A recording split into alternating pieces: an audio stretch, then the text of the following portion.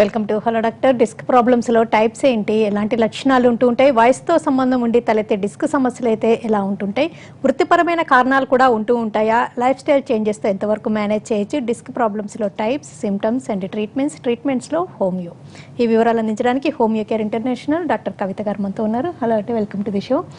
Disc అంటే చాలా వరకు పోస్చర్స్ సరిగ్గా మెయింటైన్ చేస్తే కొంతవరకు అవాయిడ్ చేయొచ్చు అంటారు, ఎంతవరకు కరెక్ట్? అంటే మెయిన్గా ఈ ప్రొఫెషనల్ హెజార్డ్ అంటారా? అవును. So spondylosis maximum nowadays early ఏజ్లో రావడానికి రీజన్ కనుక తీసుకుంటే ప్రొఫెషనల్ హాజార్డ్ కిందకే ఉంటుంది. అబ్నార్మల్ పాస్చర్లో కూర్చోవడం కానీ, అబ్నార్మల్ పాస్చర్లో వెయిట్ లిఫ్టింగ్ చేయడం కానీ, సెడెంటరీ యాక్టివిటీ కంటిన్యూస్ సిట్టింగ్ పోస్చర్లో ఉండడం కానీ, పడుకోవడం కానీ, వెయిట్ లిఫ్టింగ్ కానీ, అండ్ లాంగ్ డ్రైవింగ్ అంటే డ్రైవింగ్ ప్రొఫెషనల్ ఎక్కువ లాంగ్ డ్రైవ్ చేయడం వల్ల కూడా ఇలాంటి సమస్యలు వచ్చే ఛాన్సెస్ ఉంటాయి. ప్రొఫెషన్ వైపు తీసుకుంటే మనకు సాఫ్ట్వేర్ ఇంజనీర్స్కి ఎక్కువ రావడం due to over strain continuous sitting activity ఎక్కువగా ఉండడం, ఓన్లీ నెక్ అండ్ బాడీ పార్ట్లో మొత్తం నెక్ అండ్ బ్యాక్కి ఓవర్ స్ట్రెయిన్ అయ్యే ఛాన్సెస్ ఉంటాయి. ఫ్రంట్ డెస్క్లో ఎక్కువ వర్క్ చేసే వాళ్ళు కూడా కంటిన్యూస్ ఫ్యూ అవర్స్ ఎక్కువ వర్క్ చేసే అవకాశాలు ఎక్కువగా ఉంటూ ఉంటాయి. అండ్ క్లోజ్డ్ ఏరియాస్ వర్క్ చేయడం వల్ల వైటమిన్ డెఫిషియన్సీ ఎక్కువగా ఉండడం వల్ల కూడా ఎర్లీగానే ఇది మన ప్రాబ్లమ్స్ గమనిస్తున్నాం. సింగిల్ డిస్క్ ఎఫెక్ట్ అవ్వడం, మల్టిపుల్ డిస్క్ ఎఫెక్ట్ అవ్వడం అనేది ఉంటుంది. ఇనీషియల్ స్టేజెస్లో మనం మోడరేట్ ఎక్సర్సైజ్ చేసిన అబ్నార్మల్ పాస్చర్లో కూర్చోకుండా ఎరెక్ట్ పాస్చర్లో కూర్చుంటూ స్పైనల్ పొజిషన్ నార్మల్గా వండుకుంటూ వెయిట్ లిఫ్టింగ్ సరిగా అంటే చేయకుంటే కూడా కరెక్షన్ అయ్యే ఛాన్సెస్ ఉంటాయి. నథింగ్ బట్ స్ప్రెయిన్ స్టేజ్లో బట్ స్టిల్ కొన్ని ఆ విధంగా చేస్తున్నా కూడా కంటిన్యూగా నర్వ్ కంప్రెషన్ అయ్యేంత వరకు, రేడియేషన్ ఎఫెక్ట్ అయ్యేంత వరకు, అండ్ మజిల్ డిఫెక్ట్ అంటే మైలోపతి వరకు అయ్యేంత వరకు అయితే మాత్రం అది చేసినా కూడా మెడికేషన్ తీసుకుంటేనే టోటల్గా రికవర్ అయ్యే ఛాన్సెస్ ఉంటాయి. అంటే ఇనీషియల్ స్టేజెస్ కనుక ఎర్లీ స్టిఫ్నెస్ కనుక early morning stiffness గమనించగానే moderate exercise చేయడంతో పాటు ఫిజికల్ యాక్టివిటీ కనుక పెంచుకుంటూ ఉంటే కనుక ప్రాబ్లం రెక్టిఫై చేసుకోవచ్చు. సప్లిమెంటేషన్గా డెఫిషియన్సీ ఏమైనా ఉంటే వైటమిన్ డి కవర్ చేసుకోవాలి. At the same time early morning ఎండలో నిలబడి ఎక్సర్సైజ్ కనుక చేస్తే కూడా మనకు ఫాస్ట్గా రికవర్ అయ్యే ఛాన్సెస్ ఉంటాయి. మెడిసిన్ రిక్వైర్మెంట్ లేకుండా చేసుకోవచ్చు. But continuously problem more than few months suffering అవుతుంది, ఆ విధంగా చేయకుండా ఉంటుందంటే మైలోపతి, రెడికులోపతి స్టార్ట్ అయితే మాత్రం మెడిసిన్స్ తీసుకోవాల్సిన అవకాశాలు ఉంటాయి. నవేడేస్ ఎక్స్ట్రీమిటీస్ చూస్తున్నామండి, అంటే ఉండి విగోరస్గా ఎక్సర్సైజ్ చేయడం, లేకపోతే అసలు సెడెంటరీ అంటే ఇవి ఎలా ఎఫెక్ట్ చేస్తూ ఉంటాయి? సరే అండి, ఓవర్ కాన్షియస్నెస్ అండ్ కాన్షియస్నెస్ లేకపోతే రెండు విధాలుగా ఉంటున్నాయి. సో ఎర్లీగానే ఇప్పుడు జిమ్కి వెళ్ళే వాళ్ళని ఎక్కువ గమనిస్తూ ఉన్నాం. సో ఓవర్ ఎంతూజియాజంతో ముఖ్యంగా మిడిల్ ఏజ్ గ్రూప్లో ఎక్కువ గమనిస్తున్నాం. సో మెచ్యూరిటీ లెవెల్ అంతవరకు లేని కేసెస్లో నేను 1 వీక్లోనే బాడీ బిల్డింగ్ చేయాలి, 1 మంత్లోనే చేయాలి విగరస్గా వితౌట్ ఎనీ ఇన్స్ట్రక్టర్ లేకుండా, అబ్నార్మల్గా Pasteur, at the same time over weight lifting ఉండడం వల్ల స్పైనల్ డ్యామేజ్ ఎక్కువగా అవుతుంది. దట్టు ఎర్లీ ఏజ్ అంటే 20 to 30 ఏజ్ గ్రూప్ ఉన్న వాళ్ళకి ఎక్కువగా ఇబ్బంది గురయ్యే ఛాన్సెస్ ఉన్నాయి. అండ్ విగరస్లీ చేయడం వల్ల ఇలాంటి సమస్య వచ్చే ఛాన్సెస్ ఉంటాయి. So anything slow but with instructor తీసుకుంటే దాన్ని బట్టి ఏమీ ఇబ్బంది ఉండకపోయే అవకాశాలు ఉంటుంటాయి. ఓవర్ బర్డెన్లో అంటే ఈ విధంగా ఓవర్ స్ట్రెస్ చేయడం వల్ల ఇలాంటి సమస్యలు వచ్చే ఛాన్సెస్ ఎక్కువ గమనిస్తున్నాయి. టోటల్గా స్పైనల్ ప్రాబ్లం వచ్చే chances not even disc bulges అనే కాకుండా స్పైనల్ పొజిషన్ నార్మల్గా ఉండే ఎస్ పొజిషన్ లేకుండా అబ్నార్మల్ పొజిషన్లోకి వెళ్ళే అవకాశాలు ఉంటాయి. అది విత్ సర్జరీ చేసినా కూడా మనకు నార్మల్ పొజిషన్లోకి అనేది స్పైన్ రావడం చాలా కష్టమయ్యే కేసెస్ ఉంటున్నాయి. సో నవేడేస్ అలాంటి కేసెస్ కూడా వస్తున్నాయి. So be careful. So everything స్లోగా బట్ విన్సరీస్ అయ్యే ఛాన్సెస్ ఉంటుంటాయి. With instructor only weight lifting కానివ్వండి చేయడం అనేది మనకి కంపల్సరీ చేయడం అనేది ఉంటుంది. But exercise is very much important but not vigorously. At the same time ఇప్పుడు ఒబేస్ ఉన్న వాళ్ళకి ఓవర్ వెయిట్ లిఫ్ట్ చేయడం వల్ల వన్ ఆఫ్ ది ఇబ్బంది గురయ్యే ఛాన్సెస్ ఉంటాయి. At the same time 3rd grade cross అయిన తర్వాత ఆస్టియో ఆర్థరైటిస్ వల్ల కూడా అండ్ డిస్క్ ప్రొలాప్స్డ్ కండిషన్లో ఉన్న వాళ్ళు కూడా వాళ్ళ ఎక్సర్సైజ్ మ్యాక్సిమం అవాయిడ్ చేయాలి. With instruction of the doctors only they need to what type of the exercise they need to do, అదే విధంగా కేర్ తీసుకుంటూ చేయడం వల్ల ఇబ్బంది ఉండదు. బట్ ఇంకో ఎక్స్ట్రీమిటీ కనుక తీసుకుంటే మనకు కంప్లీట్లీ సెడెంటరీ యాక్టివిటీ కూడా one of the basic reason. ఎందుకంటే ఇనర్షియా దట్ పర్టికులర్ జాయింట్ అవడం వల్ల ఎర్లీగా డిజనరేటివ్ అయ్యే ఛాన్సెస్ ఉంటాయి. సో రెండు విధాలుగా ఉంటుంది. So moderate exercise, brisk walk చేస్తూ మోడరేట్ ఎక్సర్సైజ్ చేసుకుంటూ మామూలుగా చేసేయడం వల్ల ఏంటంటే పెథాలజీ పెరగకుండా ఉండే అవకాశాలు ఉంటాయి. సో వెయిట్ లిఫ్టింగ్ అని కనుక మనం పక్కన పెడితే నార్మల్ యోగా కానీ సూర్య నమస్కారాలు చేయడం వల్ల కూడా total body with spine flexibility ఉండడంతో పాటు మజిల్ స్ట్రెంత్ అయ్యే ఛాన్సెస్ ఉంటాయి. సో దానివల్ల వెయిట్ బీరింగ్ ఉండదు. At the same time joint flexibility అనేది పెరిగే అవకాశం ఉంటాయి. Muscle will become strong. So ఇది ఒబేస్ ఉన్న వాళ్ళు కూడా చేసుకోవచ్చు. అండ్ ప్రొలాప్స్ ఉండే కండిషన్స్ అట్ ఎక్స్టెంట్ విగరస్గా చేయొద్దు, స్లోగా విత్ కేర్ఫుల్గా చేయడం వల్ల కూడా మెడిసిన్ కూడా సపోర్ట్ తీసుకుంటే ఫాస్ట్గా రికవర్ అయ్యే ఛాన్సెస్ ఉంటాయండి. అంటే all of A sudden disc problems ఉన్న వాళ్ళు వెన్నుకి మంచిదని యోగా కొన్ని చేయడం వల్ల కూడా ప్రాబ్లమ్ సివియారిటీ పెరిగే రిస్క్ ఉంటుంది. అవును, డాక్టర్ సలహా మేరకు చేస్తే మంచిది. అండ్ ఫిజియోథెరపీ కూడా అంటే పక్కన వాళ్ళు వీళ్ళు చేస్తున్నారని చేయకుండా సలహా మేరకు చేస్తేనే బెటర్ అంటారా? సో ఇనిషియల్ స్టిఫ్నెస్ ఉంటే మనకి ఇబ్బంది లేదు, కాకపోతే డిస్క్ బల్జెస్ కానీ ప్రొలాప్స్ ఉన్న కండిషన్లో కానీ స్లిప్ డిస్క్ కండిషన్లో కానీ సో నడుము నొప్పి కానీ అన్ని ఒకటే విధంగా ఉండదు, కంపల్సరీ స్టేజ్ వైజ్గా మనకు ఉంటుంది కాబట్టి సో ఈ విధంగా పక్కన వాళ్ళు చేసిన కాబట్టి విగ్రస్గా చేయడం వల్ల ఉండదు, విత్ డాక్టర్ ఇన్స్ట్రక్షన్తోనే మనకి అది ఫాలో అవ్వాల్సింది ఉంటుంది. ఇప్పుడు బ్యాక్ పెయిన్ ఇనిషియల్ స్టేజ్ ఉంటే నార్మల్గా చేసుకోవచ్చు, ఇబ్బంది లేదు. బట్ విత్ డిస్క్ బల్జెస్ ఉండి కంప్రెషన్ అయ్యి ప్రొలాప్స్డ్ కండిషన్స్ ప్రొట్రూజన్స్ ఉంటే మాత్రం completely they need to avoid, weight lifting చేయకూడదు, కింద కూర్చొని అవాయిడ్ చేయాలి, ఫిజియోథెరపీ లాంటిది కూడా విత్ ఇన్స్ట్రక్షన్సే చేయించుకోవాల్సిన అవకాశాలు కూడా ఉంటాయండి. కాల్ చేద్దామండి. హలో నమస్తే అండి, చెప్పండి మీ క్వశ్చన్ అడగండి. నమస్తే చెప్పండి.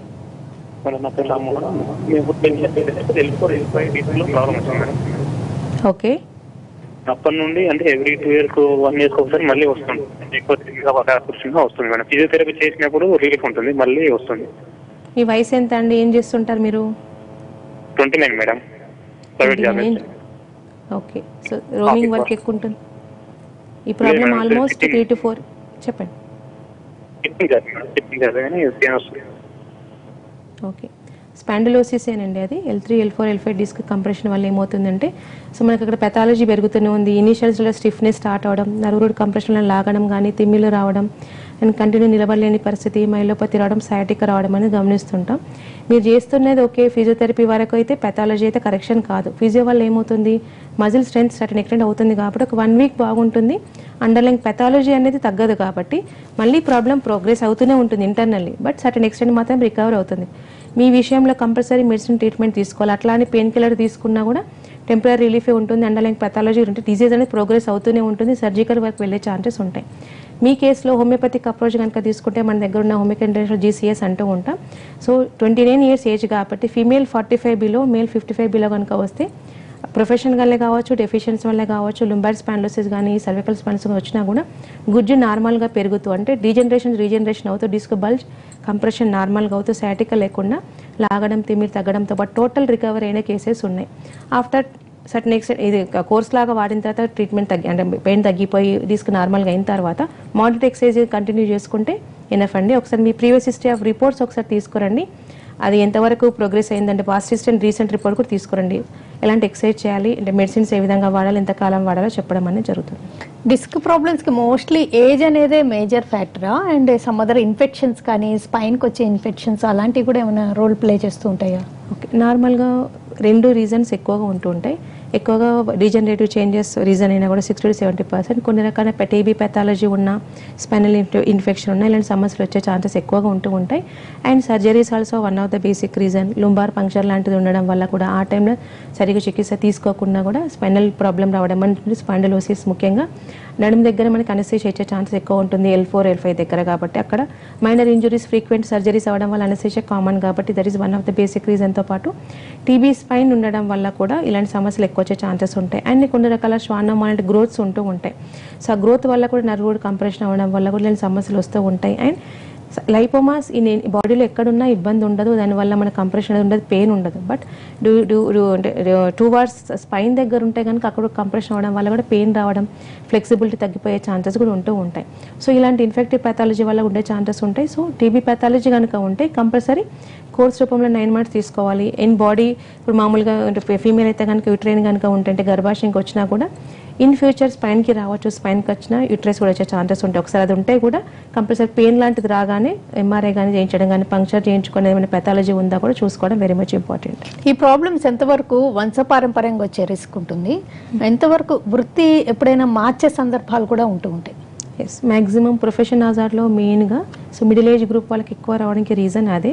హెరిడిటరీ వల్ల కూడా ఈ స్పైనల్ డిజార్డర్స్ ఎక్కువగా ఉంటూ ఉంటాయి. సో ఏ విధంగా అయితే థైరాయిడ్ ఏ విధంగా ఉంటుందో అండ్ డయాబెటీస్ ఏ విధంగా ఉంటుందో it will run in the family. Spondylosis కూడా వస్తుంది.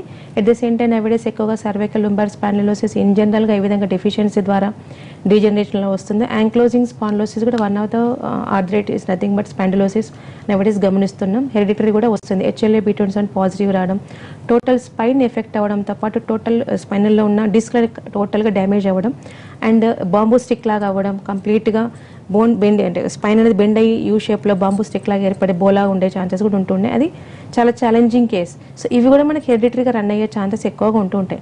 సో వంశపారంపర్యంగా ఆర్థరైటిస్ కనుక ఉంటే osteo arthritis దిట్ is nothing but spondylosis one type of ఓఏనే.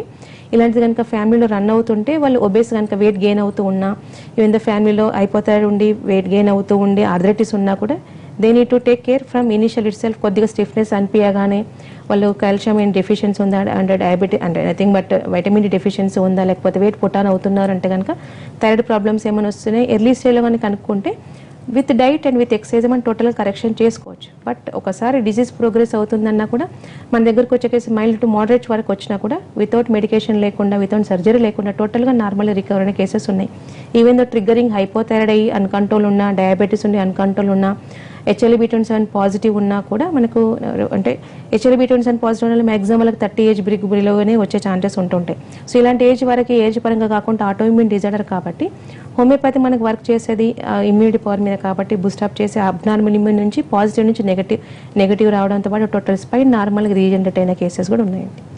Homeo treatment అంటే ట్రీట్మెంట్ పర్సే చాలంటారా, ఇంకేమైనా సపోర్టివ్ మెథడ్స్ కానీ లేకపోతే ఒక్కొక్కసారి అల్లోపతి కూడా కంటిన్యూ చేయడం, పెయిన్ కిల్లర్స్ అవి వాడమండం కూడా ఉంటుందా? ఓకే, నార్మల్గా స్పాండిలోసిస్ స్టేజ్ అయితే మాత్రం మనకి సపోర్ట్ అనేది ఏమి ఉండదు.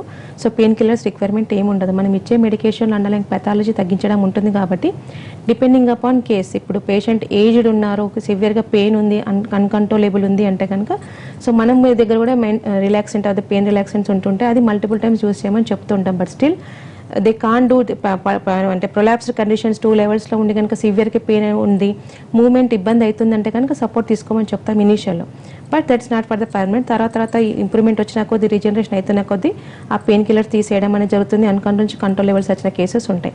In case of spondylosis and ankylosing spondylosis ఉన్నా కూడా లేకపోతే మోడరేట్ స్టేజ్ అయితే కనుక without any support only homeo చికిత్స ద్వారా టోటల్గా నార్మల్గా రికవర్ అయిన కేసెస్ ఉన్నాయి. బట్ సపోర్టివ్ మెథడ్స్ కనుక తీసుకుంటే if at all any deficiency, ఇప్పుడు కాల్షియం డెఫిషియన్సీ ఉంటే విత్ మెడిసిన్స్ వాడినా వాడకున్నా, వైటమిన్ డెఫిషియన్సీ ఉన్నా కూడా విత్ మెడిసిన్స్ వాడినా వాడకున్నా ఇర్రెస్పెక్టివ్ ఆఫ్ సిస్టమ్ ఆ deficiency should be covered with supplementation, అది కంపల్సరీ తీసుకోవాల్సిందే. సో మోడరేట్ సివియారిటీ కనుక ఉండి ప్రొలాప్స్ కండిషన్ కనుక లేకుంటే మనం ట్రీట్మెంట్తో పాటు కొన్ని రకాల ఎక్సర్సైజ్ చార్ట్ ఇవ్వడం అనేది జరుగుతుంది. మజిల్ స్ట్రెంథనింగ్ ఎక్సర్సైజ్ అనేది అది చేయడం వల్ల ఏమవుతుందని జస్ట్ లైక్ మజిల్ రిలాక్సేషన్ పెరిగి సర్క్యులేషన్ లాంటిది ఎక్కువ పెరుగుతూ మెడిసిన్ కూడా వాళ్ళు ఫాస్ట్గా రికవర్ అయ్యే ఛాన్సెస్ ఉంటాయి. మనం చెప్పిన కోర్స్ తర్వాత టోటల్ రికవర్ అయిన తర్వాత వితౌట్ మెడికేషన్ ఫ్యూచర్లో రిక్వైర్మెంట్ ఉండదు వాళ్ళకి. బట్ ఇలాంటి ఎక్సర్సైజ్ మాత్రం డెఫిషియన్సీ ఉంటే మాత్రం సప్లిమెంట్ మాత్రం వాళ్ళకి తీసుకోవాల్సిన అవకాశాలు ఉంటాయండి. ఇనిషియల్ స్టేజెస్లో అయితే ఫిజియోథెరపీ లాంటివి సజెస్ట్ చేయడం, లేటర్ స్టేజెస్ అయితే టోటల్గా రెస్ట్ సజెస్ట్ చేయడం ఉంటుందంటారా? అవును. సో పేషెంట్ యొక్క సఫరింగ్ని బట్టి ఉంటుంది. ఇనిషియల్ అయితే కనుక ఫిజియోథెరపీ విత్ మెడికేషన్ చెప్తూ ఉంటాం. కాకపోతే అడ్వాన్స్ స్టేజ్ అయితే కనుక లుంబార్ బెల్ట్ యూజ్ చేయడం, సర్వైకల్ కాలర్ యూజ్ చేసుకుంటూ లాంగ్ జర్నీ అవాయిడ్ చేస్తూ caring management part is very much important. వీళ్ళలో maintaining కాజెస్ని compulsory they need to avoid. Even though ఎంత హైయర్ మెడికేషన్ ఇచ్చినా లేకపోతే సర్జరీ వెళ్ళినా కూడా జాగ్రత్తలు పాటించాల్సిందే కాబట్టి triggering factor they need to avoid. కాబట్టి బెల్ట్ యూజ్ చేయడం, లాంగ్ జర్నీ అవాయిడ్ చేయడం, సడన్ మూవ్మెంట్ షుడ్ బి మనకు రిస్ట్రిక్షన్ చేయాల్సిన అవకాశాలు ఉంటాయి. కింద కూర్చోవడం కంప్లీట్గా అవాయిడ్ చేయాల్సిన అవకాశాలు ఉంటాయండి. Short break తీసుకుందండి. బ్రేక్ తర్వాత డిస్క్ ప్రాబ్లమ్స్లో టైప్స్ ఏంటి, ఏ టైప్ని లేకపోతే ఏ సిమ్టమ్స్ని చాలా సివియర్ ప్రాబ్లంగా పరిగణిస్తారు? మేడం నమస్తే, చెప్పండి. Hello madam, good evening madam. Good evening అమ్మా, చెప్పండి. అదే మేడం, నాకు ఒకవైపు తల ఎడం చేతి పక్కకు తల బాగా నొస్తుంటది మేడం. అక్కడ నుండి ఇక్కడ మెడలు అందరూ బాగా నొప్పి మేడం, తిమ్మిరిగా రావడం, ఇక్కడ ఒకవైపు తిమ్మిరిగా ఉంది, చెవుకెళ్ళి ఇట్లా నొప్పి రావడం అట్లా ఉంది మేడం. ఓకే, వాపు ఏమైనా ఉందామా అక్కడ? ఏ మేడం? వాపు స్వెల్లింగ్ ఏమైనా ఉందా? వాపు అంటే ఒక్కోసారి వచ్చి పోతుంటారు మేడం. ఎప్పటి నుంచి సమస్య మీకు? కానీ ఈ పండు గురించి పట్టేస్తుంది. కొన్ని నేను ఏగో ప్రాణాయామం చేస్తే కొంచెం తగ్గుతుంది, చేయకపోయాక మళ్ళీ నొప్పి వస్తుంది ఈ పండు. ఇక్కడ చేయందుకుని ఇట్లా అమ్మ చేయందు ఇట్లా పైకి ఎత్తనియదు, ఇట్లా ఈ ప్రాణాయామం చేస్తే తగ్గుతుంది, మళ్ళీ నొప్పి వస్తుంటది మేడం. మళ్ళీ స్టార్ట్ అయింది. ఎప్పటి నుంచి మీకు ఈ సమస్య? చాలా రోజులు అయింది మేడం. ఉండబట్టి నేను చూపించుకుంటాను, చాలా సార్లు చూపించినాం కానీ తగ్గట్లేదు మేడం. మాత్రలు వాడిన నాళ్ళు తగ్గుతుంది, మళ్ళీ వస్తుంటుంది. ఎంత అమ్మ వయసు ఎంత మీది? నా వయసు 36, 37 ఉంటాయి మేడం. థైరాయిడ్ కానీ డయాబెటీస్ కానీ ఏమైనా ఉన్నాయా? అటువంటి ఏం లేవు మేడం. ఎంత ఉంటారు, బరువు ఎంత ఉంటారు? మేడం వెయిట్ ఎంత ఉంటారు, బరువు ఎంత ఉంటారు? 70 ఉండొచ్చు మేడం, 70-75 అట్లా ఉండొచ్చు. ఓకే, కొన్న సమస్య సర్వైకల్ స్పాండిలోసిస్ అంటారమ్మా. అంటే గుజ్జు జరగడం వల్ల ఈ సమస్య వస్తుంది. అందుకని మెడనరాల ఒత్తిడి వల్ల ఈ సమస్య వస్తుంది. చేయి లాగడం, అది ఎడమవైపు డిస్క్ అనేది బల్జీ కంప్రెషన్ అవ్వడం వల్ల వస్తుంది. కొంతమందికి వాపు రావడం, స్టిఫ్నెస్ రావడం, భుజం రిస్ట్రిక్షన్ అంటే టోటల్గా లిఫ్ట్ చేయలేని పరిస్థితి ఉంటుంది. వెనుక వైపు కానీ ముందు వైపు కానీ టోటల్గా మూవ్మెంట్ లేకుండా ఉంటుంది. అండ్ కొంతమంది కళ్ళు కూడా తిరుగుతుంటాయి. వస్తువులను లిఫ్ట్ కూడా చేయలేని పరిస్థితి ఏర్పడే ఛాన్సెస్ ఉంటూ ఉంటాయి. ఇప్పుడు మీ వయసులో కనుక ఇప్పుడు అంటే ఆల్మోస్ట్ కొన్ని ఇయర్స్ నుంచి ఉంది అంటున్నారు. సో ఫీమేల్ 45 బిలో ఉన్నా కూడా మన దగ్గర మెడిసిన్ ట్రీట్మెంట్ స్టార్ట్ చేస్తే ఏమవుతుందంటే అక్కడ గుజ్జు నార్మల్గా పెరుగుతూ డిస్క్ కంప్రెషన్ రిలాక్స్ అవుతూ లాగడం, తిమ్మిరి రావడం తగ్గడంతో పాటు టోటల్ జాయింట్ మూవ్మెంట్ నార్మల్గా అయిపోయి నొప్పి లేకుండా చేయొచ్చండి. ఒకసారి మీరు ప్రీవియస్గా అంటే మీరు ఎక్స్రే కానీ, సిటీ కానీ, ఎంఆర్ఐ కానీ చేయిస్తే ఆ రిపోర్ట్స్ ఒకసారి తీసుకొని రండి. దాంతోపాటు కాల్షియం ఏమైనా డెఫిషియన్సీ ఉందా అండ్ వైటమిన్ డి ఏమైనా డెఫిషియన్సీ ఉందా ఆ పరీక్షలు ఒకసారి చేయించుకొని రండి. సో దాన్ని బట్టి మనం ట్రీట్మెంట్ స్టార్ట్ చేయొచ్చు. డెఫినెట్గా సక్సెస్ ఉంది. ఈ ప్రాబ్లమ్స్కి ఎక్స్రే ఎప్పుడు అవసరం, ఎంఆర్ఐ స్కానింగ్ లాంటివి అలాంటివి ఎప్పుడు అవసరం ఉంటాయి? ఓకే, సో నార్మల్గా ఎనీ బోనీ గ్రోత్ ఉంటే మనకు ఎక్స్రేలో బయటపడే ఛాన్సెస్ ఉంటాయి. ఎనీ ఆస్టియోఫైటిక్ ఫార్మేషన్ ఉండి ఓన్లీ స్టిఫ్నెస్ కండిషన్స్ కనుక ఉంటే మనం మ్యాక్సిమం ఇనిషియల్ స్టేజ్లో ఎక్స్రే రూల్ అవుట్ అవుతుంది. స్టిఫ్నెస్ ఓన్లీ బోనీ గ్రోత్లో ఎక్కువగా ఉండే అవకాశాలు ఎక్కువ ఉంటుంది. కాబట్టి ఆస్టియోఫైటిక్ ఫార్మేషన్ సర్వైకల్ రీజన్లో ఉన్న లుంబార్ రీజన్లో ఉండే అవకాశాలు ఉంటాయి. అండ్ నీ జాయింట్స్ కంటే ఎఫెక్ట్ అయినా కూడా మనకి ఆస్టియోఫైటిక్ ఆర్థరైటిక్ చేంజెస్ కూడా మనకి క్లియర్ కట్గా గ్రేడ్ 1, 2, 3 తెలుసుకునే అవకాశాలు ఉంటాయి.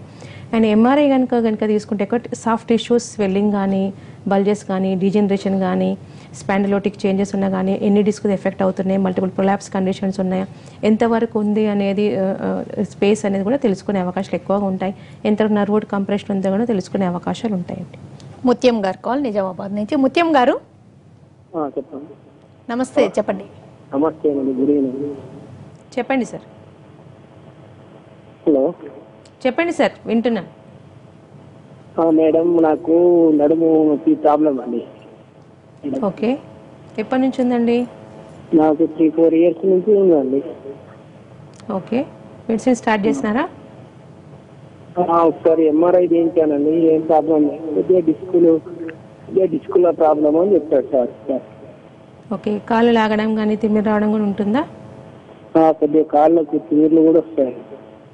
ఓకే, ఎంత సార్ మీ వయసు ఎంత అండి? 48.